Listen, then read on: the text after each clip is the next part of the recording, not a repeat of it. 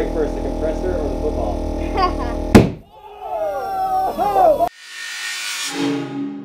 We've been asked a lot about different things from Australia and around the world, and one thing in particular is an Australian football. And I didn't even know there was a difference or that there was a thing. I'm sorry to all of you from Australia. Welcome to our friends from How Ridiculous. Hey guys, it's great to be here. I'm Brett, this is Derek and Scott, and we've done a heap of trick shots with the Sharon Australian football. So we're looking forward to showing you guys how it all works and then seeing what's inside it. Train for the footy. What is it? Footy. Footy is like what everyone would call it, pretty much. No one really says football.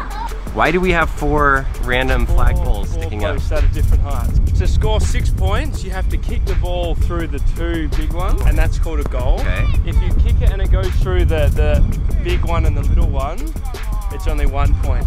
And then he would do the signal, and that means that it's a goal, and you go back to the middle.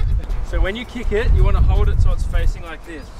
You don't want to kick it like that because it will go all over the place. And kick the bottom of the ball.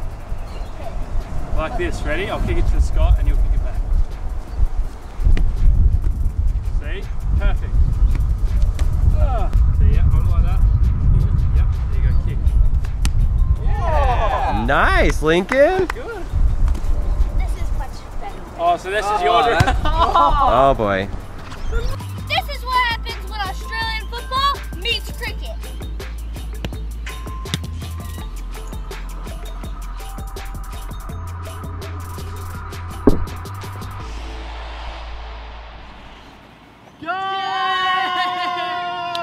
Sharon football has been around since 1890, and there's 27 employees in the factory that makes these, and they make 500 footballs every single day. We're gonna do something a little different. Rather than cut open this Australian football, we're gonna blow it up.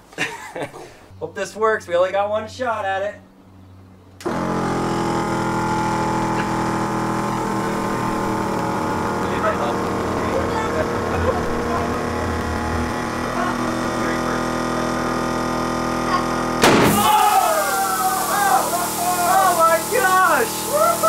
Whoa!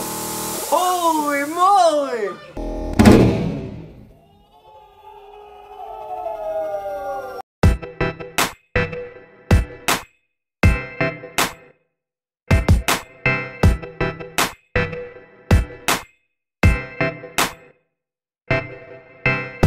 Okay, so there's the bladder inside, and there's where the actual nozzle, kind of, the needle goes into there. This is actually really, really strong leather, and a lot stronger than some of the other sports balls that we've opened because it did not rip the leather one bit. This one right here is like the $20 knockoff that you can buy, so kids can buy them just to play with them. They're a little lighter, not as tough. I can't imagine it's not gonna explode like this one, but we gotta see, because we have it, and this was so amazing that we've got to take a look at it with the knockoff version. So, all right, buddy, whenever you're ready, push that button. I'm so ready! Look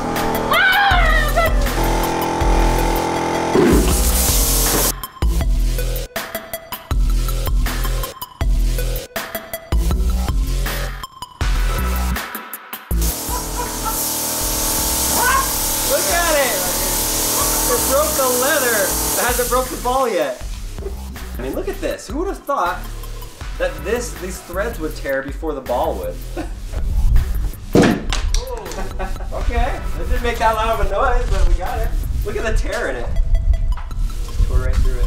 That's some weak stuff. I still can't believe it didn't tear up. It looks the same as the other one. It's just, I guess the difference between the cheap ball and the nice ball is the quality of the leather. This is not leather, and the stitching is not strong. This was a lot of fun. We really enjoyed making this video, and we learned something. We have a new respect for Australian football, and someday we actually need to watch a match or a game or whatever it's called. Put a link in the description below. You can look at the end card here and watch a video with the best of your trick shots, right? Yeah, Australian football, the best trick shots we've ever done. The cream of the crop.